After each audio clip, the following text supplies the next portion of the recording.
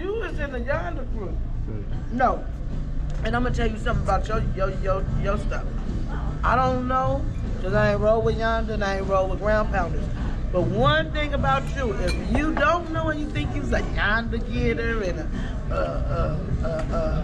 what it is called, what we just said, ground pounder, if you ain't got your shit laid out so you can damn near have some shit together precise, because we would have been precise if it wasn't for me trying to hoodwink the gas tank and pull it over before the court side.